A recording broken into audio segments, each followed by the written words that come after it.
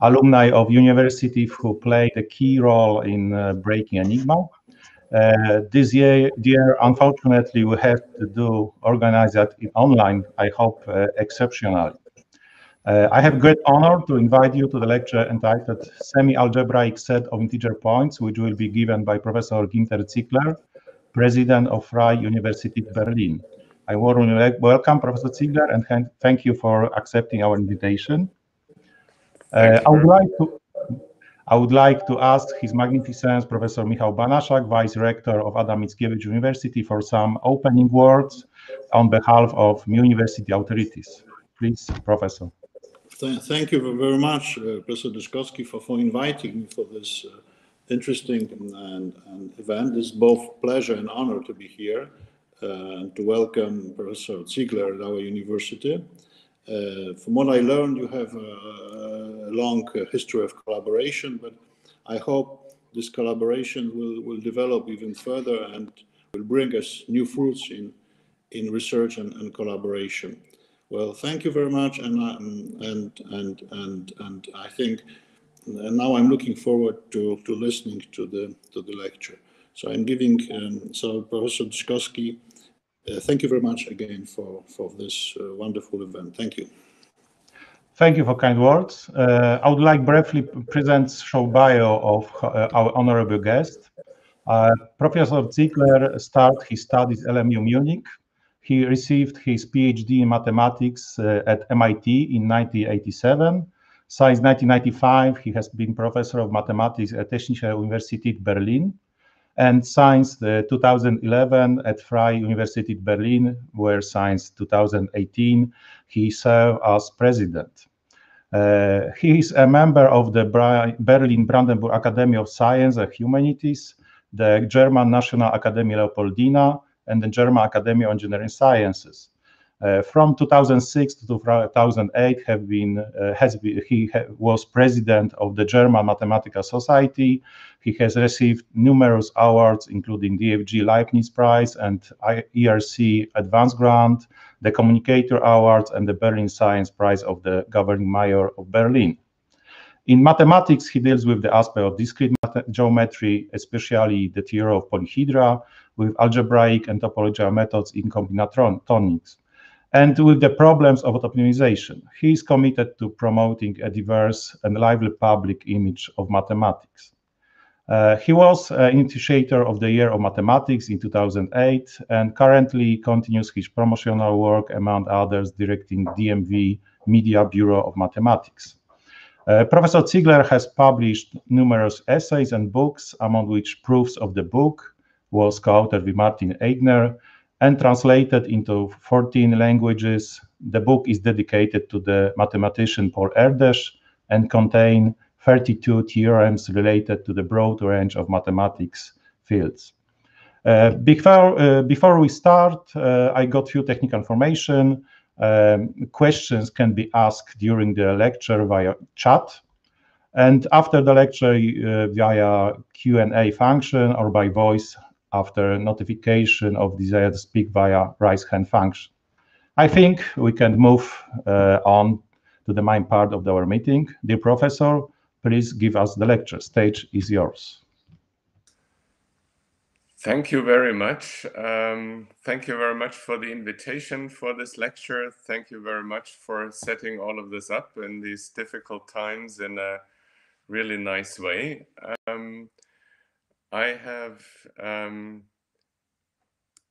here my slides, and I'll of course also have to get used to doing this and doing this presentation in this way. It's a great pleasure to have the chance to talk about semi-algebraic sets of integer points.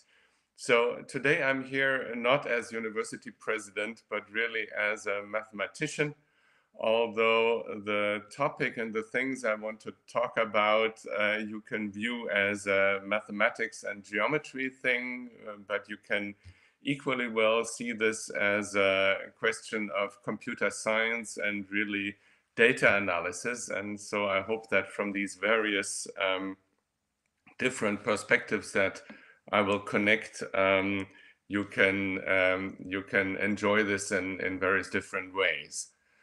What I will present, this also includes joint work with actually 3 previous graduate students. One of them is Moritz Firsching, who is now with Google in Zurich, Hannah Sjöberg, who graduated this year, and Philipp Brinkmann, who is also in industry now, and his work will also show up briefly. So a lot of people have looked into these things. I also want to present this to you because on the one hand, it's very visual. On the other hand, because there's open questions and interesting questions, and also because it has some connections even with the Polish heroes that we celebrate also with this lecture today. You will see. So here is a plan for the lecture where the entry will be that we look at sets of points actually in the plane and look at what do we mean by a set of points is simple or complicated.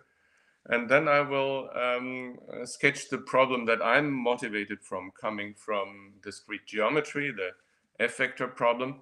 And then we look at some answers. And there's always the question, is this a simple answer? Is this a complicated answer? What do we mean by that? And in the end, the answer will be that, or one possible answer is that what I call a semi-algebraic set of points is a simple answer. And then we will see that life is not simple, and not all answers, even for the geometry problem I come from, are simple. And then we go into how to establish that. And there will be, of course, final thoughts. And in the end, there will be open problems. It's not all solved. So that's what it is. So the game we do is that I show you a set of points. In the examples I give you, this will be integer points, which means points in the plane, which have integer coordinates. And you try and describe this set to me, and you will see that's sort of tricky. And we look at whether that's a simple or a complicated set. So here's the first example, which is we have a coordinate system. So the big black dots are the points that are in the set, and the little black dots just indicate that these points are not in the set. I should also say that we always look at really infinite sets of points. So this is not only all the points which have coordinates at most 15, but somehow it continues out there. That also means that we somehow have to extrapolate, and we have to get an intuitive meaning of what we are really talking about. And in this case, there's a rather simple description which says that we are just looking at all the integer points between these 2 lines. One of them is marked red, the other one is blue. Of course, we could write down equations for these lines, but let's not do that for the moment. I hope we would all agree that this is a simple set of points, and it's simple because it has a simple description by 2 inequalities, which say that this should be above or on the blue line and below or on the red line. And that's all the points we take, and the others we don't take. So that's a simple answer. Here is a second example. Again, integer points, again, an infinite set that comes out of some problem that I will show you in a few seconds or minutes. We might agree that this looks quite a bit more complicated. There's somehow holes in there, like clear there's something missing in there. Here we would say that this looks not connected, whatever that means, if we look at integer points in the plane. And so what is this? And the first answer is that you can't really tell just from a picture. You need more data. And the second answer is that in this case, we can, so where this comes from, this does come with a reasonably simple description, which says that we are talking here about all the points above or on the blue line, and all the points on or below the red line, which is not really a line, but it's a parabola. And also there is 4 exceptions which are marked here. So there's 4 points that are not in there. So again, the question, is this simple or complicated? And I would say in the end, this is simple because this has the same type of description. It's a bit more complicated than the first one, but this is all the integer points on or above the blue line, below or on the red line, and with 4 exceptions. So that's a finite algebraic description, if you want. And in that sense, this is easy. So here's a third type of set that shows up in these geometry problems I want to talk about. Again, you look at this for a while, perhaps you notice that this is nice and symmetric with respect to the diagonal line. You also see that there's holes. You also see that somehow it doesn't look connected. So what's going on here? And what's going on is that, again, this has a reasonably simple description, but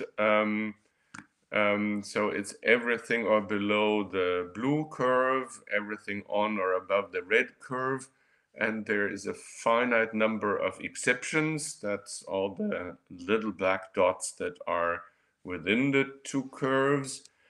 But also something else has happened, namely that these curves here, they are not algebraic curves anymore. This is not a line or a parabola or something like that, but it's a zigzag line. And what you can see from what I show you is that there will be the next dent over there and so on. And in the end, there will be infinitely many dents.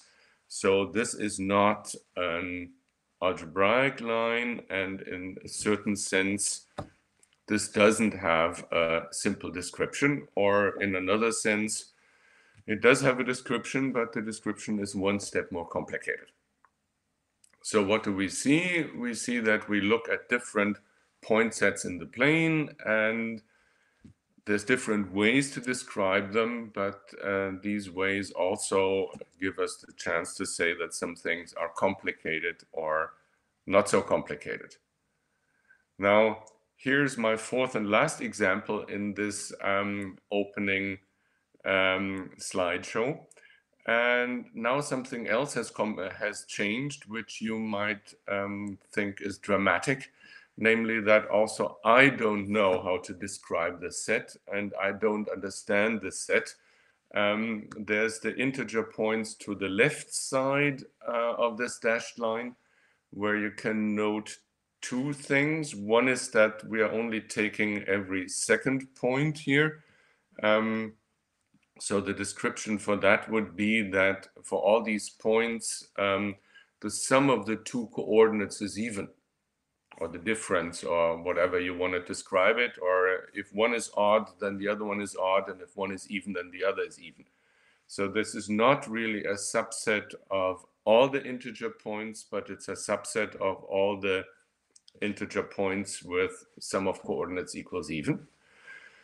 And then there's the points on the left side of this dotted line, which you can certainly describe in such a way. And then there's the dots on the right side, where the black part is what it is.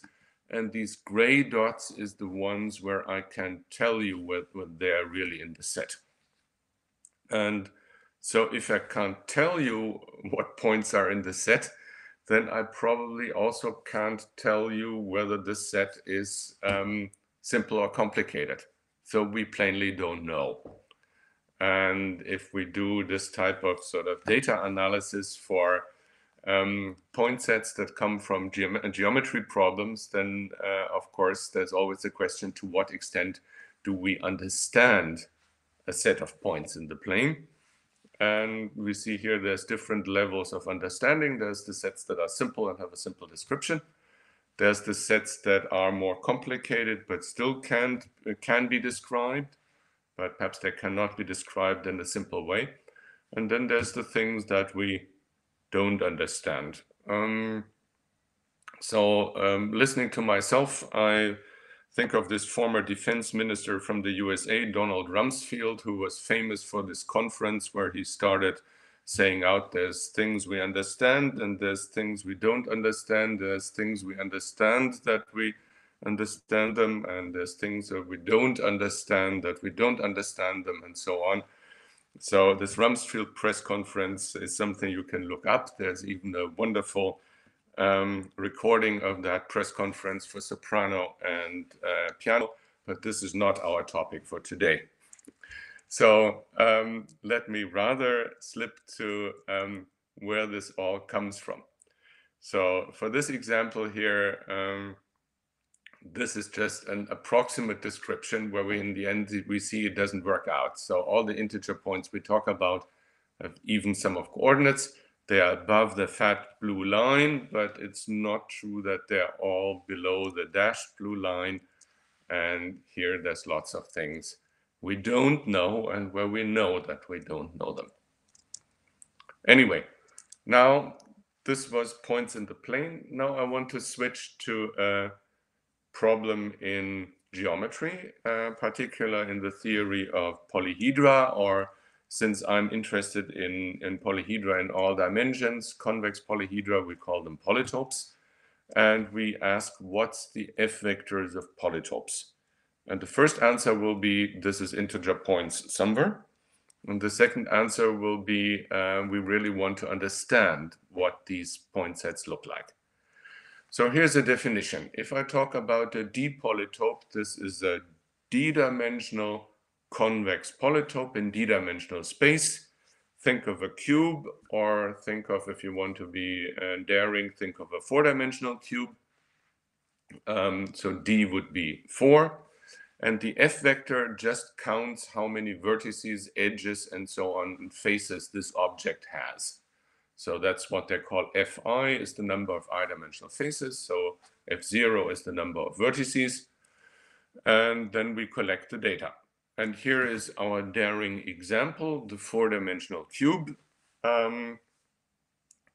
which in this case, just from the picture, so that's a 3-dimensional representation of the 4-dimensional cube, of course, but it's good enough to really count the data, and you can say F0 is the number of vertices, is 16, and F1 is the number of edges, and little double counting, at every vertex there's 4 edges, every edge connects 2 vertices, so from that you get that the number of edges is 32, and so on. If you connect the dots, so to speak, then we have 16 vertices, 32 edges, 24 2-dimensional faces, which is squares, and 8 facets of the 4 cube, which are 3-dimensional cubes.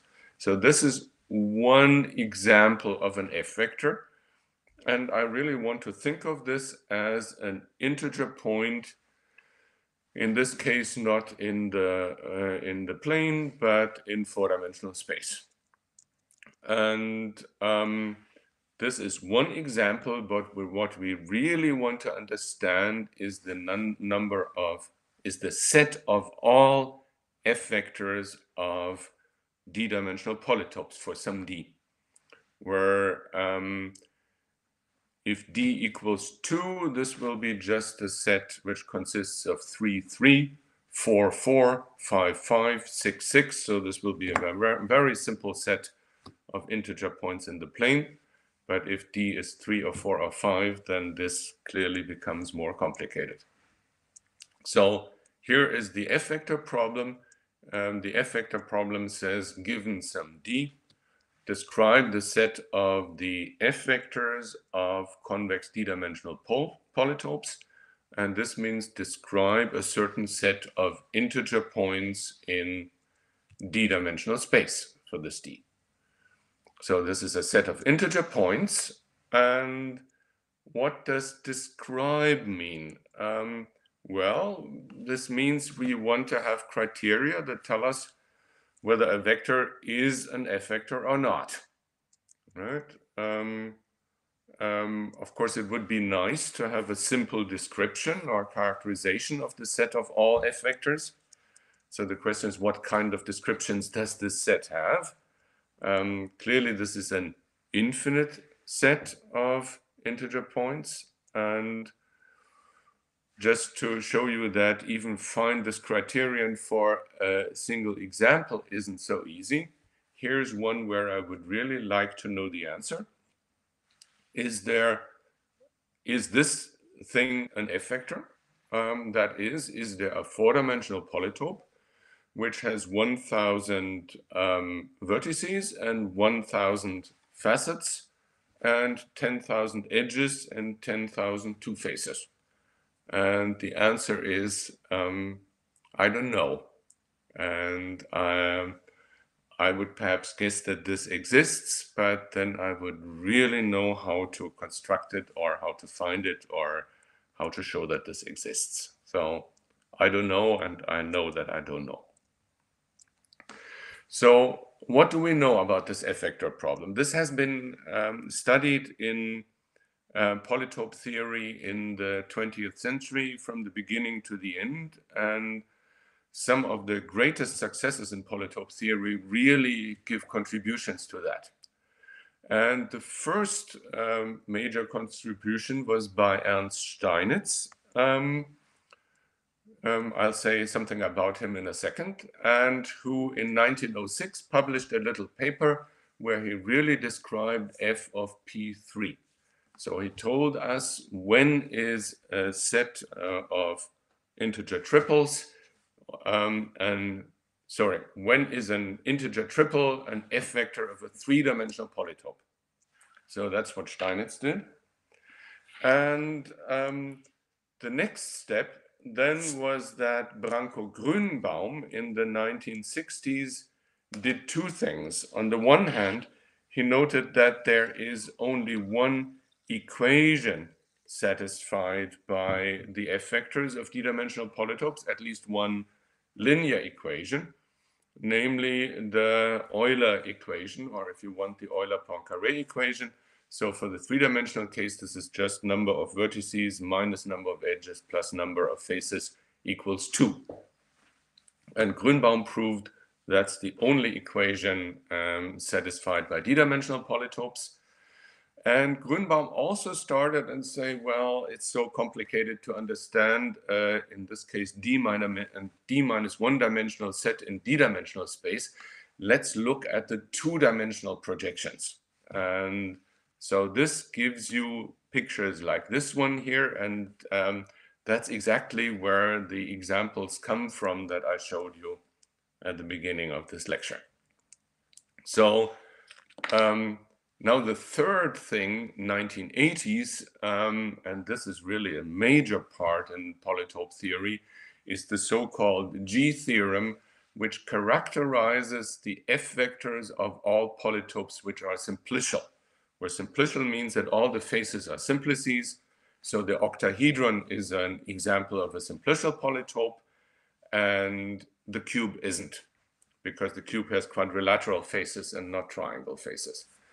And this characterizes, we will get there, the characterization is complicated in a certain sense, but the amazing thing is really that this question has an answer, that there is a way to characterize the F vectors of simplicial polytopes in all dimensions in a somehow unified way. Okay. Let me just mention that since we are in these complicated times where there's also heroes around, in this lecture I want to also show and mention to some of my mathematical heroes that show up. And the first one is Ernst Steinitz, who I already mentioned for his little lemma from 1906. And Ernst Steinitz, if you go to Wikipedia, the German page at least says that he was a German mathematician. But actually he was born in Katowice, I guess in Polish, in 1871. He started studying in Breslau and Wroclaw, and then he did his Habilitation in Berlin at Technische Hochschule Charlottenburg, which is now Technische Universität Berlin. So he's a German-Polish mathematician. He's also Jewish. His wife died in Treblinka in the Holocaust. So this is also German history, of course, and German-Polish history. Steinitz died in 1928. This other hero that shows up here is Branko Grünbaum, who is originally from Yugoslavia, was then in Israel and then in Washington, Seattle, and Branko Grünbaum died just 2 years ago. And this is the cover of the original edition of his book on convex polytopes, which really defines polytope theory. It's a book from 1967. I had the honor to work on the second edition from that, but Branko Grünbaum shows up also in lots of things that we do in the following.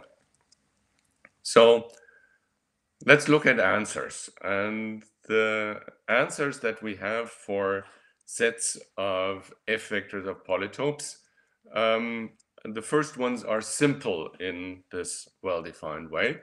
And here's the first one. And another topic that we can look at is, of course, how do we do pictures? First, we need pictures. I mean, I'm a geometer.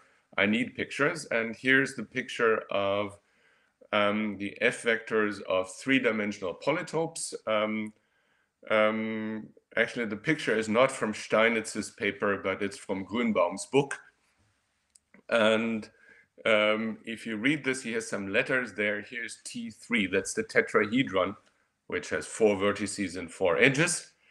And then here on this lower edge, he has S's, and this S says that this is an F vector of a simple polytope, and the simple polytopes are the ones where all the vertices have degree 3, and I guess 6 vertices and 5 faces. This would be the F vector of a triangular prism. Whereas the S's on this edge here are for simplicial, that's the ones where all the faces are triangles. So this one here would be the F vector of a polytope with 5 vertices and 6 faces, and this would be the bipyramid over a triangle. So there's the simple polytopes one can describe. The P's in the middle are for pyramids. So this would be a pyramid over a square, the pyramid over a pentagon, and so on. So this is Grünbaum's picture of Steinitz's answer for dimension 3. This would be my picture for the same thing. And we have this description that we say, well, it's all the integer points between the simplicial polytopes or their F vectors and the simple polytopes and their F vectors. So that's the red and the blue lines. And then we take everything in between. And the purple point is for the tetrahedron, which is simple and simplicial. And that was the picture answer. Here is the algebraic answer, which says we are looking the F vectors of three-dimensional polytopes. It's all the integer triples, which satisfy the Euler equation and 2 inequalities. And I interpret this inequalities as saying this is the maximum number of faces is given by simplicial polytopes, and the maximal number of vertices for a given number of faces is given by the simple polytopes. And this would be a simple answer with 1 equation and 2 linear inequality. So that's Steinitz's lemma, which you could take as an exercise to prove. Now it gets more complicated, and we look at the pairs of, now we go for 4-dimensional polytopes, so we have a 3-dimensional set, which is hard to understand. But here's the projection, which just says, let's look at only number of vertices and number of facets. And again, this is Grünbaum's picture from his book, figure 10.4.1. And here would be my computer graphics picture for the same thing. And again, I would say this is a simple answer. because the simple answer says that it's all the integer points between two, in this case, quadratic inequalities, and there's actually still one linear inequality. If I go back, to have a correct answer, if you think of these two parabolas, they will go down, and in the end, there would be some negative integers which also give you solutions to the system. For example, 0, 0 would be a solution of this system, but of course not satisfy this inequality. So this is the description of this two-dimensional infinite set of integer points, and I would say this is a simple description. So instead of number of vertices and number of facets, let's look at number of vertices and number of edges. And again, here is Grünbaum's picture, which is also shifted from the usual coordinate systems that we would do. Here is sort of the answer in usual coordinate system. And again, you will recognize this from earlier in my lecture. It's just all the pairs F0, F1 above the blue line, below the red parabola, and with 4 exceptions. And again, I would say this is a simple answer, and simple here means you can write it down in very simple formulas. So we have 3 inequalities here, 2 linear ones, and 1 is quadratic, and then we still have to throw out these 4 points. That's what makes proofs complicated, because in the end you have to show that there is no 4-dimensional polytope which has 6 vertices and 12 edges. Is a fact, can be verified. Geometers have worked on that. For us and for me here, this is still a reasonably simple answer. Now, Grünbaum did them all with collaborators and students. So this one is Barnett and Ray, 1973. A few years later, this is from the years when one still did papers with typewriter, as you can see. And this was definitely a huge amount of work to get this done. Here's computer graphics. And here's the algebraic answer. And now you see things get more complicated and it gets a mess. And indeed, if you look at the original publications, there's also then some typos in there which need to be corrected at some point. But still, in the way I would describe it, this is a simple answer. It's all the integer points which have a linear inequality. This is a quadratic inequality. This is also a quadratic inequality. This says that all the points on a certain parabola are forbidden, and then there's 10 more points that are forbidden. So the structure is, this is still a simple answer with algebraic conditions, but it gets more complicated, and it also shows why people needed a few more years to work this out. But they did it.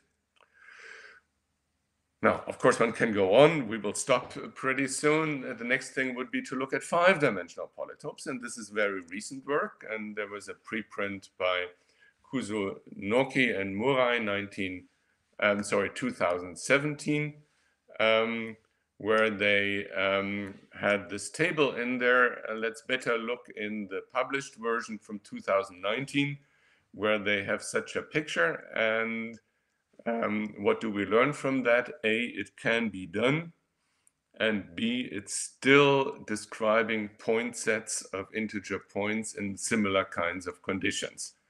You can work it out, and so this would be the picture. So in this case, there's 2 linear lines missing, and there's some inequalities, and there's some exceptions.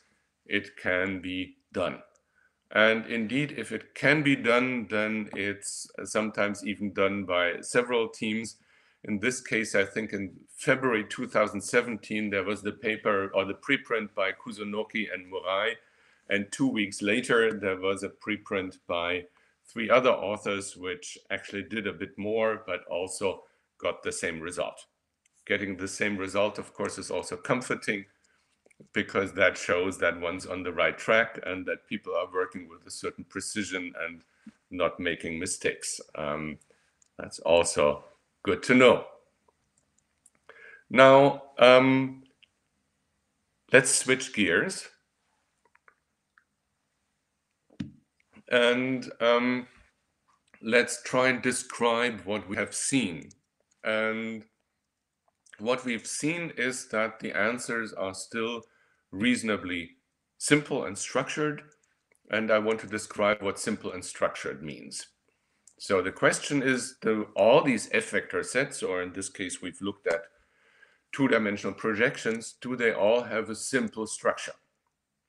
And in the examples I've shown you and where people have worked this out, it's always sort of everything between some upper and lower bounds, perhaps with some curves that have to be thrown out and some points that have to be thrown out, but it has a finite description.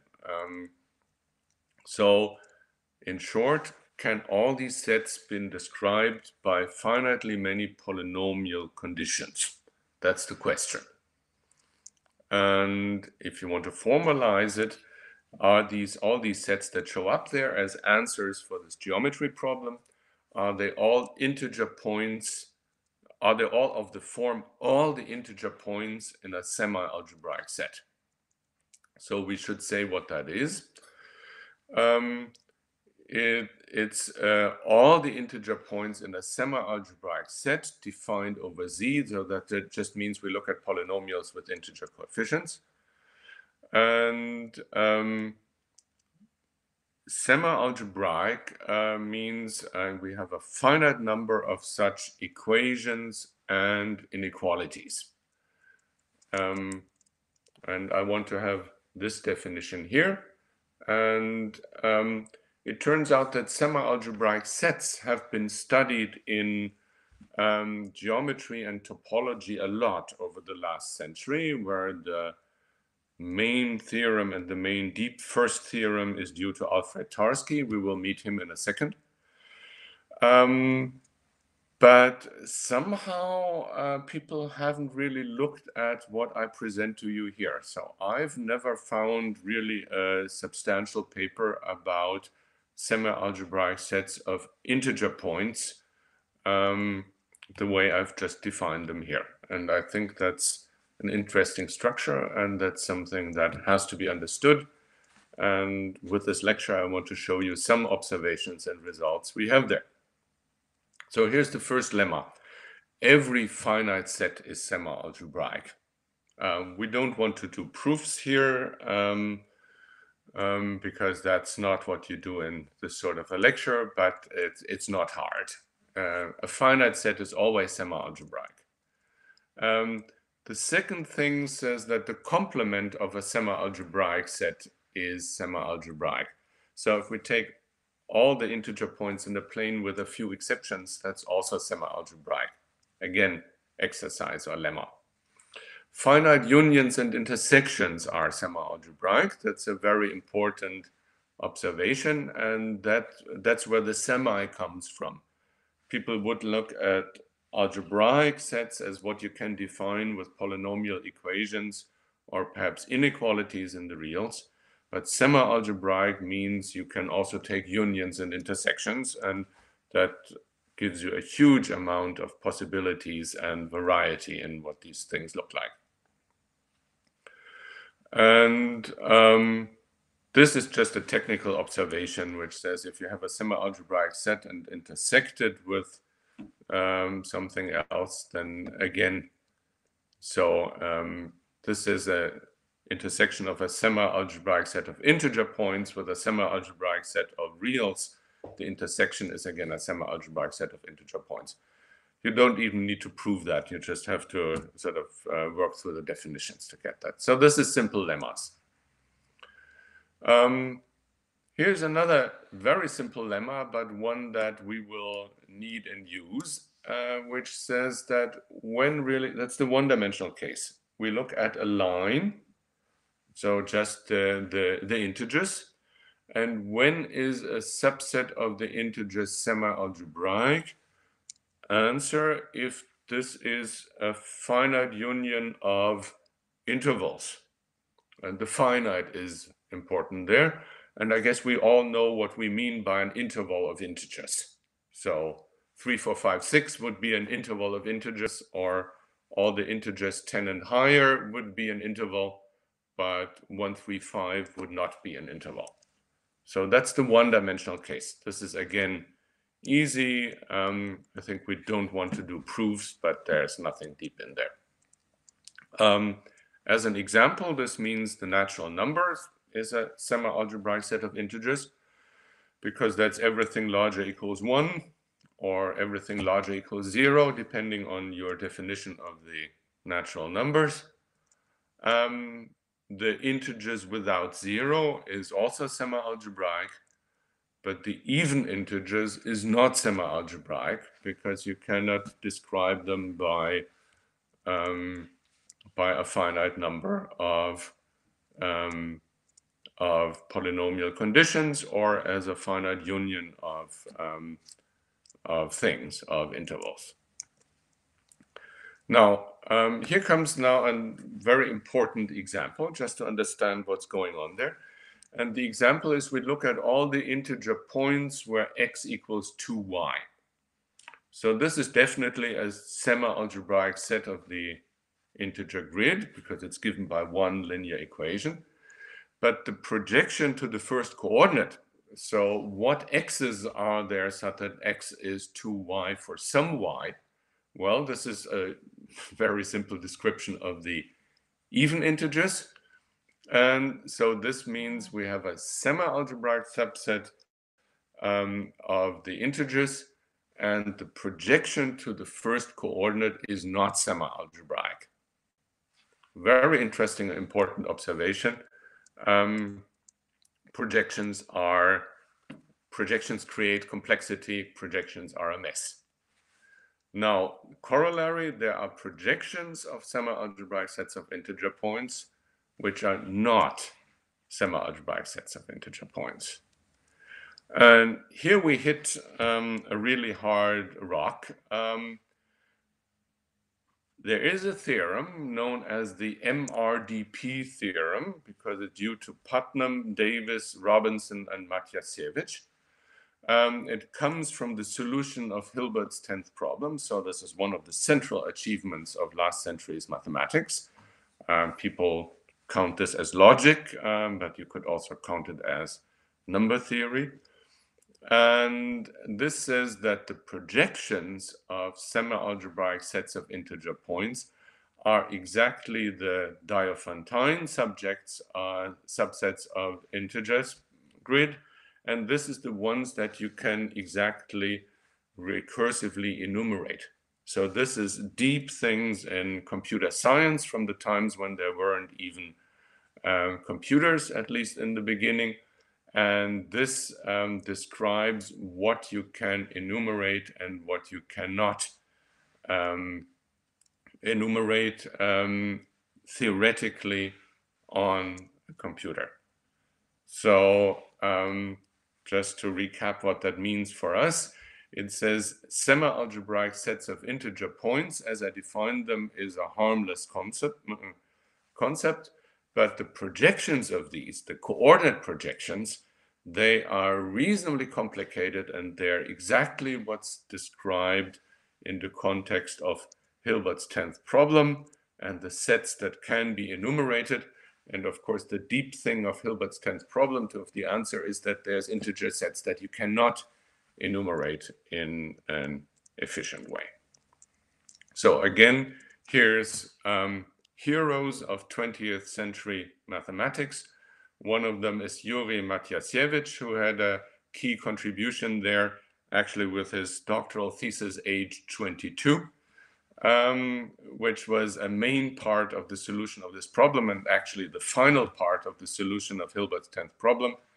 And the other one is Julia Robinson, 1919 to 1985, who is also a woman pioneer in mathematics. There's an amazing movie that I can recommend about the solution of Hilbert's 10th problem, and also Matyasiewicz and Robinson and their collaboration. It's all in there. So for us, this also marks we are really in central parts of 20th century mathematics with these concepts. So what can we say for the little problems? I was starting out that the first one says that the set of f vectors of d-dimensional polytopes is recursively enumerable and hence Diophantine. So the recursively enumerate we can work out, and the hence Diophantine means it has an algebraic description as a projection of a semi-algebraic set of integers. That part is really then the MDP R theorem. And in this case, the proof that really the sets of f vectors of d polytopes can be described with algebraic conditions and projections is something you get from Tarski's work, which say that semi-algebraic sets can be understood. And then Grünbaum used this to say polytopes can be understood because basically we can enumerate the combinatorial types, and for every single one, then Tarski tells us that we can find whether there is a polytope. This is big things, and then we combine with the MRDP theorem by Matyasiewicz and Robinson and collaborators.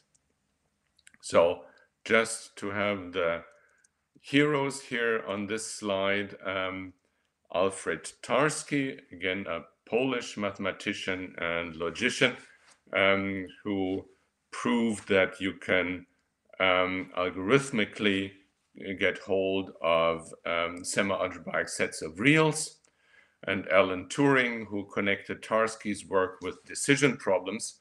And Turing, of course, I also love to mention here because he is sort of the central person for the British efforts to work on the Enigma and decode the Enigma. And of course, today we are also celebrating the Polish efforts and successes on the same problems and on the same machines. So this is heroes of logic, mathematics, and computer science. Now, here's the problem that I want to answer for you today as sort of the upshot of my lecture. We look at the f vectors of d-dimensional polytopes, and we want to know, is this a semi-algebraic set of integers for each d at least 2? So in short, and does this geometry problem have a simple answer?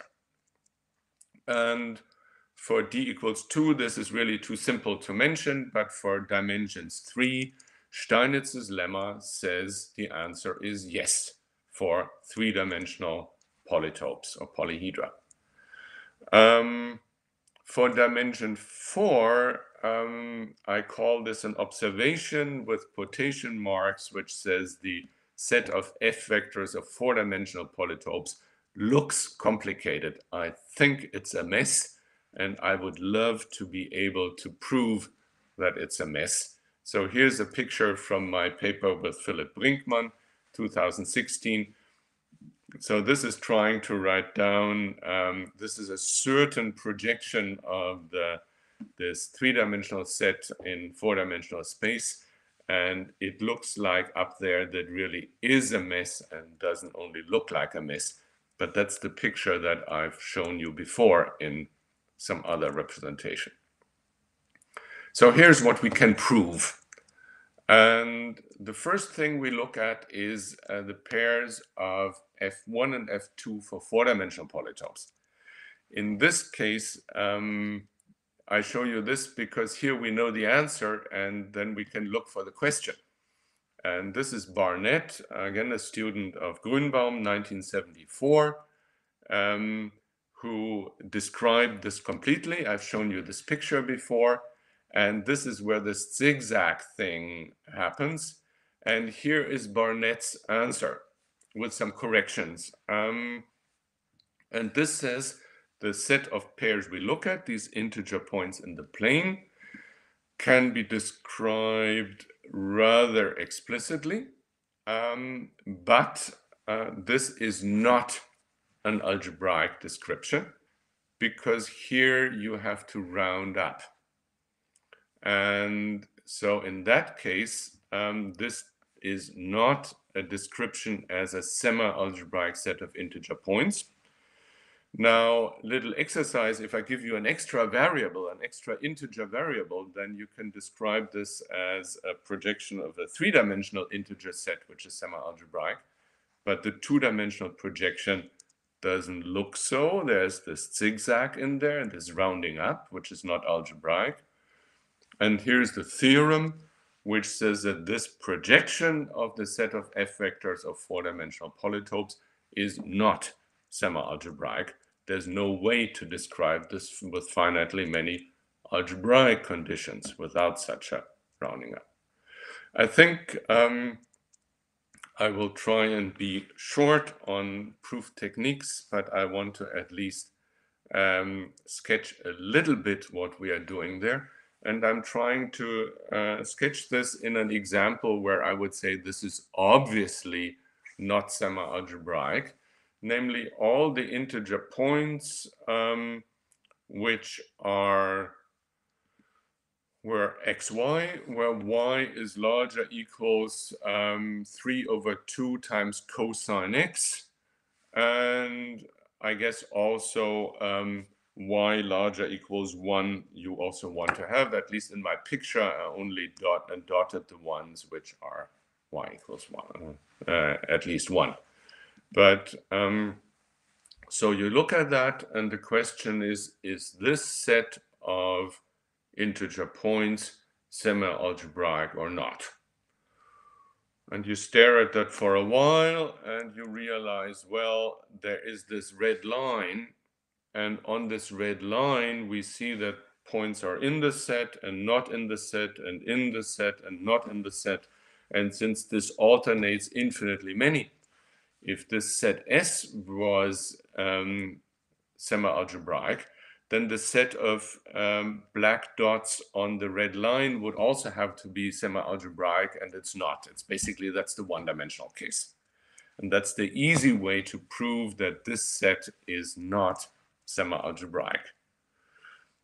The next higher thing would be that you say, if you go along an algebraic curve and not necessarily a line, let's say along a parabola, then again, a set of integer points which along a parabola or some other algebraic curve alternates infinitely many between it's in the set or it's not in the set, then it can't be semi-algebraic. That's what I would call the curve lemma. And you would try and solve the problems I've just sketched using the curve lemma, and it shows up in the examples. That's not good enough. And then you need a little more.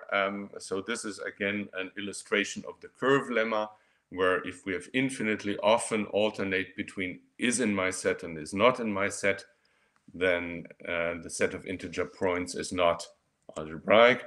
What we really need in the end is a strip lemma, which really says the whole thing we play not only along a curve, but we really play that along arbitrarily thin strips.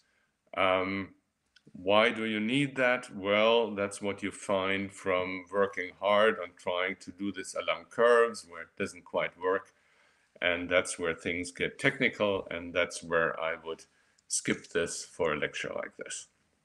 So there's the strip lemma, and that's then good enough to really prove things.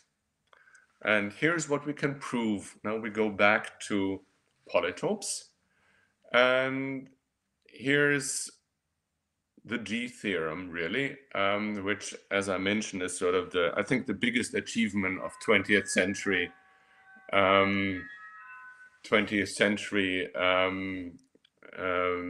polytope theory, where what we would describe with the Macmullen correspondence, one of the really big theorems, and first assessment would be, it looks like semi-algebraic set.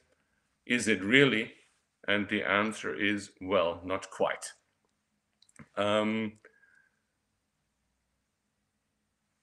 For dimension 3, things are easy. 3-dimensional polytopes, actually, we've already done, but you can also do it via the G theorem.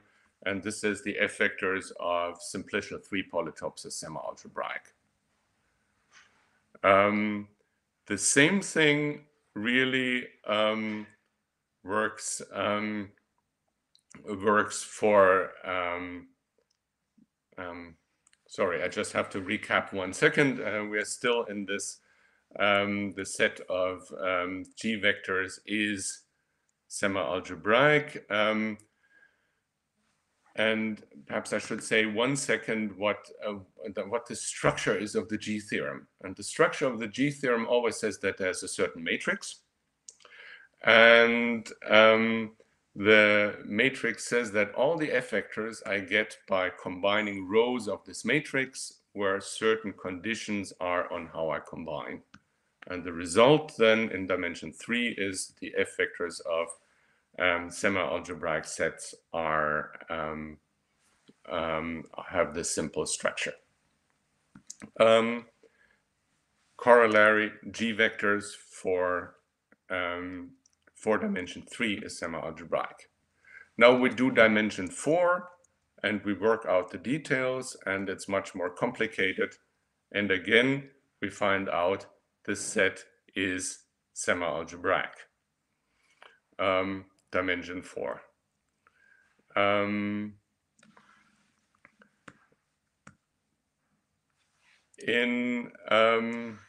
I should just, sorry, interrupt 1 second.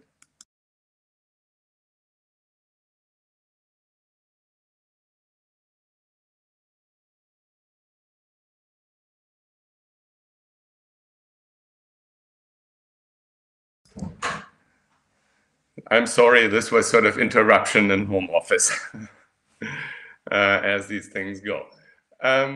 So this is the case of dimension 4.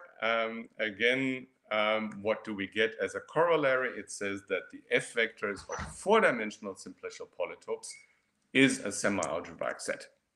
And then we do dimension 5. In dimension 5, you see always the matrix gets larger. That's the so-called McMullen correspondence. The conditions get a bit more complicated, but they're still algebraic. And corollary, the F vectors of simplicial 4-dimensional polytopes are semi-algebraic. And the proof is again the same thing as before. And now it sounds like we go on, and actually we don't. Here's dimension 6. Dimension 6, again, the matrix is a bit larger. The conditions get a bit more complicated, and that's how people write down these conditions, and they hide some stuff that isn't semi-algebraic. You can work it out. We don't want to do it in detail, but this here really, this condition says that you write things in terms of binomial coefficients and then work from that. And that gets more and more complicated. Let me again do a picture. And in the picture, you see that there is gaps and sort of bumps showing up. And the theorem in the end says that the set of pairs of certain G numbers of simplicial polytopes is not semi-algebraic. So in the end, again, I get it from a 2-dimensional picture. It's really from analyzing this picture and what the conditions are. And the strip lemma. And the strip lemma proves that. We don't do the details here. And as a corollary, you get from the G numbers the F numbers. So the F vectors of 6-dimensional simplicial polytopes is not a semi-algebraic set. And then the next corollary is that even if you take the F vectors of all polytopes in dimension 6, this is not semi-algebraic. And the reason is basically that if this was semi-algebraic, then you could restrict to this hyperplane given by a linear equation, and that would also be semi-algebraic, and it isn't, because everything that satisfies this equation is simplicial. Now, that means we've answered this question are the sets of F vectors of d-dimensional polytope semi-algebraic? The answer is yes in dimension 2 and 3. It's no in 6 and higher. And perhaps we would like to know what happens in between. And actually, I don't know, open problem. And with that, I would sort of go into some final thoughts and say where the open problems are. So the big one for me is to prove that f of P4 is not semi-algebraic.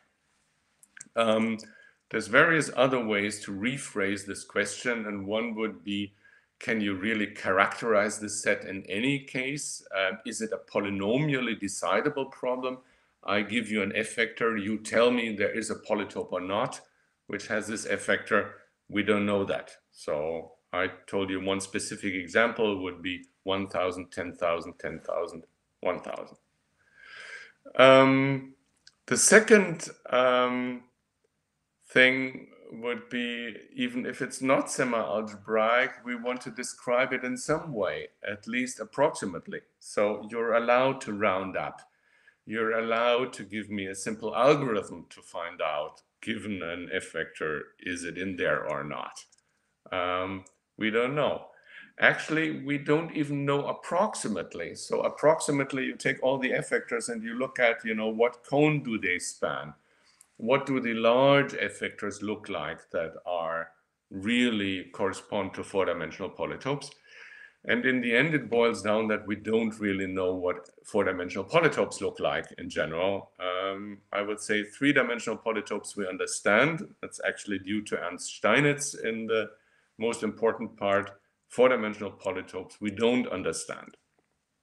And here's a very specific question, namely, do you understand F vectors of four-dimensional approximately? Can this quotient be arbitrarily large? And with this example I've just shown you, this quotient would be roughly 10. Is this possible? Actually, we don't know. Can it be arbitrarily large? Can it be as large as 10? We don't know, just because we do not really understand the F vectors of four-dimensional polytopes, even approximately. And this game of trying to understand them in terms of semi-algebraic integer sets is just one way to do it. Well, this was so negative. Let me try and also give a positive perspective. And the positive perspective would be that I would still believe that sets of F vectors have some structure. This is not just arbitrary sets of integer points. Question is just what structure can you do? And so we go back to the first picture from the beginning. And the first picture from the beginning was this one, says basically that these integer points are really the integer points in a linear cone, and which means basically if you translate this to 0, then this just means sums of F vectors are again F vectors. So this has the structure of a semigroup. And you could ask, is this true in general? And here's what you could write down for F vectors of three-dimensional polytopes. So this is this shifting to 0. It just means that there is a certain addition that you can define, where this becomes an affine semigroup, where just adding integer vectors gives you new F vectors. And here is a result, again, a positive result. You can take the F vectors of simplicial polytopes, which we understand by the G theorem, and they also have the structure that you can define an addition and you get a semigroup. So in that sense, F vectors of simplicial polytopes can be added. And so the set of F vectors has a semigroup structure, that's some structure. So the question, of course, is what happens for general polytopes? Simplicial polytopes and F vectors of simplicial polytopes are just much easier. And here the observation is that if you look at the four-dimensional polytopes, then at least you get an approximate affine semigroup.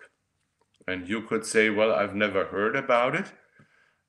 What is this, an approximate affine semigroup? And I would say, perhaps I'm not surprised you've never heard about it, because I just defined it.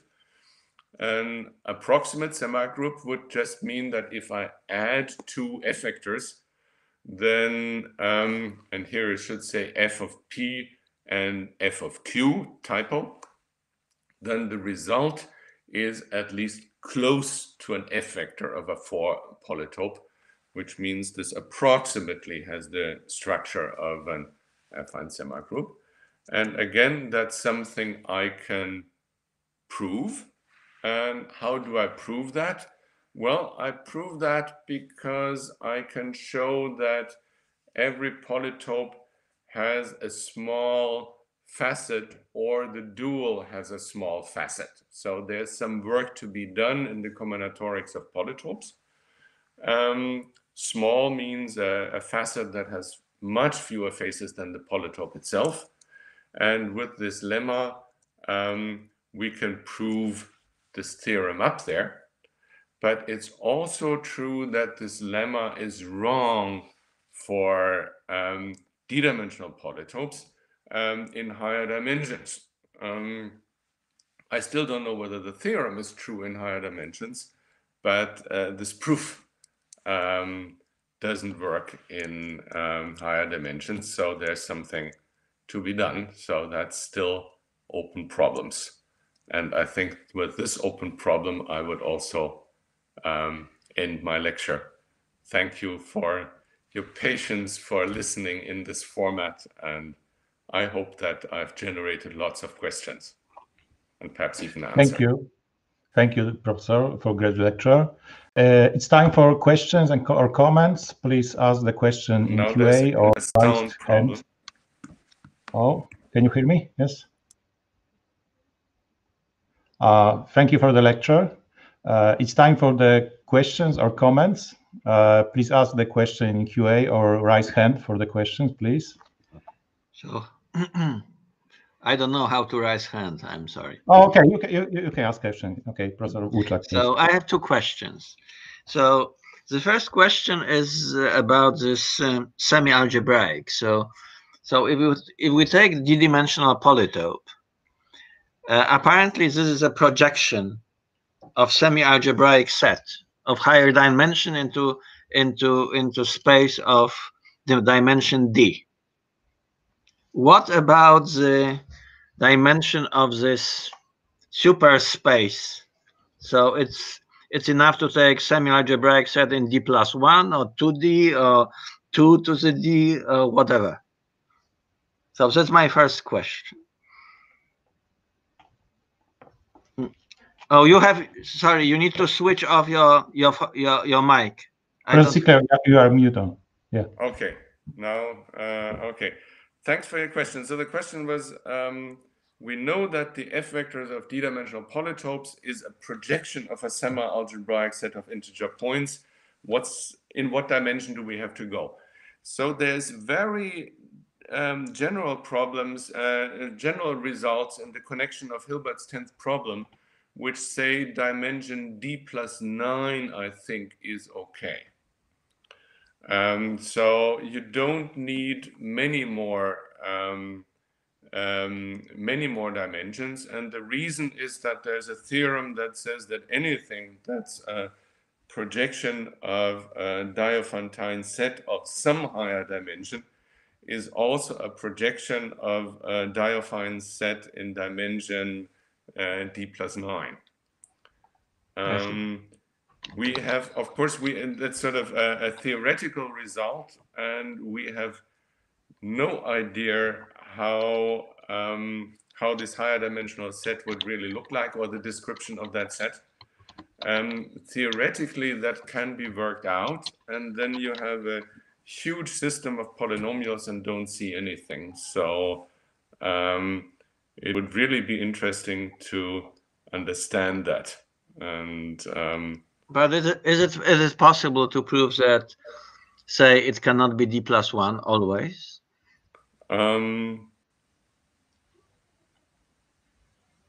Good question. Because you said in the dimension 5 it's. Yeah. So my second question, if I may. So what do you know about the structure of this in general in the high dimension, like larger than 6? So for instance, is it clear that if you have this set of integers, or maybe any projection of this set, that this projection does not contain unbounded holes? So I wouldn't like to describe it, but I think it's obvious what I mean. So I would like to have some so domain which is surrounded by these integer points. And is it true that it is clear? Is it clear that such a hole? Maybe there are some few finite exceptions, or maybe there are some sort of infinite set of holes which are, say, with even parity and so on. But is it true that you cannot have this unbounded holes in one of the projection, or maybe in the polytope itself? Yeah. So if we look at simplicial polytopes, then we have very good answers for that. And there's like this picture I showed where at the boundary it's wiggly, but the wiggly boundary can be described, and that's a good answer. And the set doesn't, so it has these holes which come from this wiggly boundary, which come from these binomial coefficient things, but there's no somehow big unexpected holes in there. For general polytopes, I would also think that, but I cannot prove that. And this is exactly this attempt from trying to find a semi-group structure. And if I could say that a sum of two f vectors is approximately again an f vector, then you could say approximately. So for very large polytopes, the set of all f vectors is convex. Yes, I understand. If you have this uniform bound for this approximate, it follows. I agree, but is it possible to prove it for general D? Yeah, I don't know. I mean, okay. So let me ask a much weaker question. Yeah. Is it true that this set has only one end? I mean, every projection, if you take the cone, it cannot split into two. Yeah. So this was now very hard to understand for me because there was some sound problem. Oh, I'm sorry. So let me just repeat. So is it true? So it is much weaker question, and I think it's probably of course affirmative yes. So it is possible to prove that in any projection, if you have this cone, it has only one end, like one end in the infinite graph. So for instance, in the plane, there will be not two cones, infinite cones, which are not connected. So it is much weaker question, of course, because there is an infinite hole in it among these two rays. But is it possible to prove it easily? Or?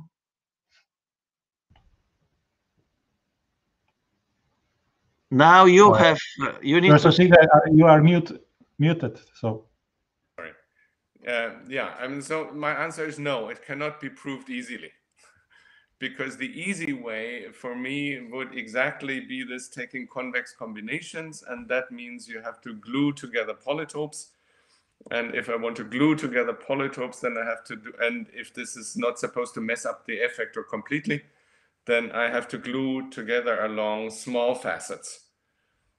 And four-dimensional polytopes always have four small facets, and so I can do that. And higher dimensional, it may be true, but I think it's not so easy to prove. So the reason in dimension 4 is a graph theoretic thing that you, of course, are familiar with because you're a graph theorist, which is basically the fact that a bipartite graph, which doesn't contain a K33, can only have a limited number of edges. That's what's in there. And 5-dimensional polytopes or higher, the graph between vertices and facets can have K33s in there, and there's no bound that helps us there, and that's really where the problem comes from. That's why this simple proof doesn't work, but it doesn't mean the whole thing is wrong. But in the moment, I don't know how to do it. Thank you very much. Thank you. Okay, there's time for some more questions. For clarification, the right hand icon is in the lower right corner of the chat. So please, there are any questions, comments?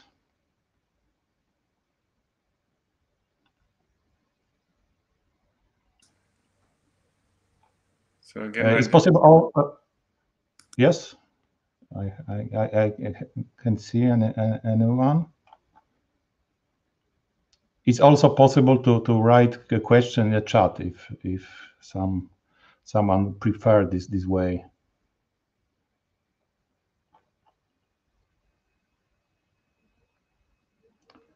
Oh, here's the Mr. Grzegorz.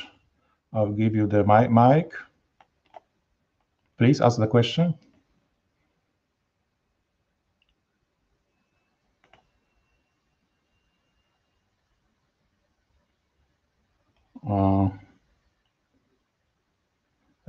Professor Banaszak is asking. I will give you the mic. Or please to give the mic to the Professor Grzegorz Banaszak.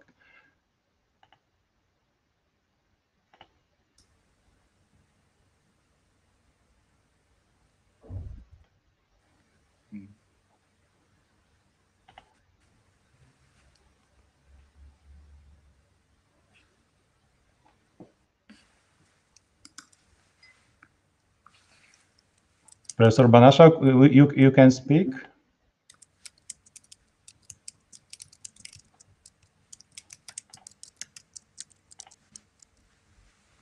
Yes, the mic is off, so maybe there are some technical problems.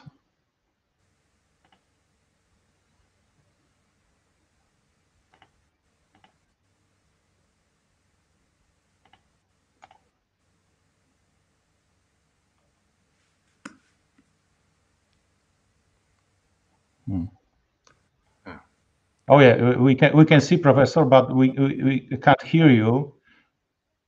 You should turn microphone on. Is possible to you?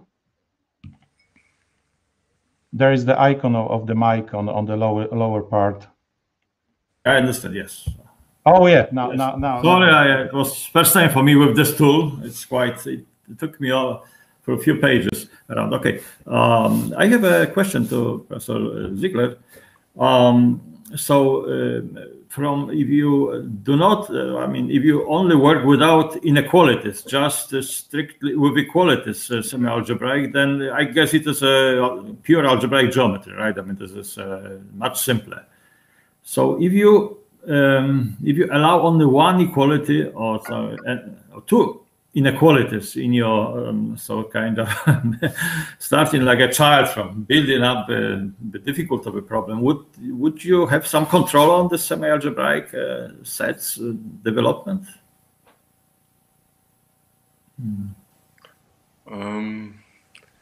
Good question. So first thing is, as I said, I have not found any substantial literature on this concept of the integer points in a semi-algebraic set. Although I think this is a very natural concept which comes up there, and that also means I have not found studies of that sort of thing. And I think there's various ways to somehow build up the complexity that you try and understand what can describe with a limited number of conditions, and that should be worked out. And for me, the approach was to, on the one hand, try and understand this concept, but really use these problems from geometry as a testing ground. And that's also how I came up with this concept, as to saying it looks like the answers are simple to these problems coming from geometry. Yes, I was thinking. So of course, starting with only equalities. We have, of course, Hilbert basis theorem, but no problem. Of course, big problem. We cannot have any sort of like this Hilbert-Nullstellensatz, of course. It's Hilbert-Nullstellensatz. This is what we don't have anything like this in this case. So I was thinking that what I asked, but maybe adding only one inequality. Can you hear me, Günter? Can you hear me? Yes, you can go. Okay. Would be easier to consider, you know, because you are looking for the bounds that come, of course, from the inequalities. So in higher dimension, I was wondering if you have just the semi-algebraic set described by a number of equalities and only one inequality, and then two inequalities, etc. So it might be possible to describe something more general about like with one inequality. That's just what came across my mind just looking. Thank you for your lecture. It was very interesting to listen to.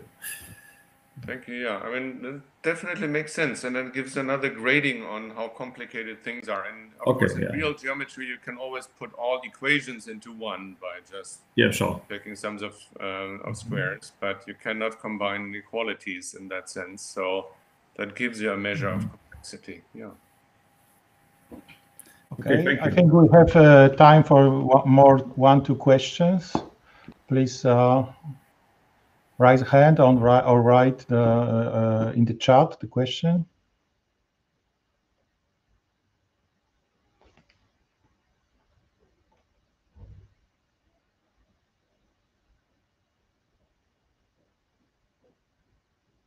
Professor Banaszak, would you like to ask another question, or is the last icon from the last question?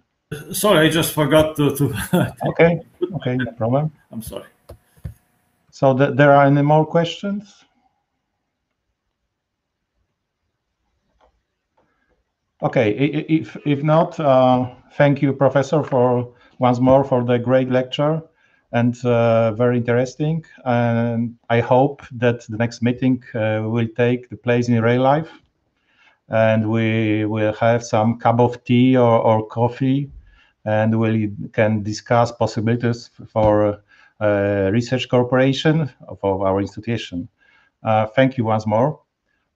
Before we end, I'd like to thank Professor Jaworski for all job done for preparation of today's event and many years work to put into organization of such excellent series of lectures. Jurku, thank you very much. It's time to close lecture. Thank you for all for participation. Goodbye. Thank you. Yes, clap the hands for the good lecture. Thank you. Thank you very much. Thank you very much for the invitation. It was a great pleasure. And I'm happy that this worked out so nicely over the web. And let's stay connected. Let's take that also as a motto for all of us, including everybody in the audience, that in these times where we try and isolate people because of the pandemic, mathematicians and computer scientists should really stick together and stay connected. And let's take this as one instance of this today. Thank you very much. Yeah, that's right. Thank you. Thanks. Goodbye. Bye-bye.